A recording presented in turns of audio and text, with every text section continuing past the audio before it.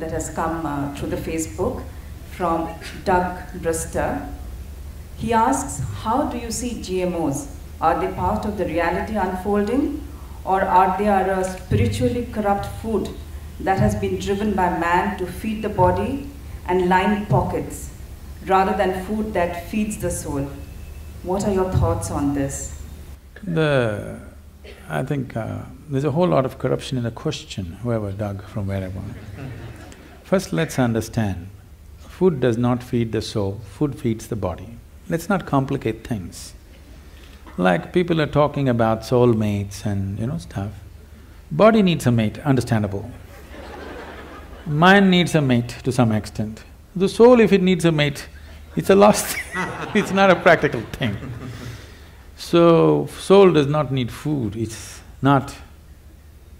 First of all, you don't know what it is. You just use the word because everybody is using it. Anyway, GMO, I think meddling with nature at that level is quite irresponsible.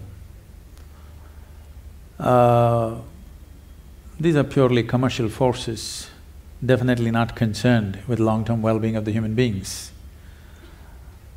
We should have never allowed it into this country. I believe the new government is not going to go that way, in India at least.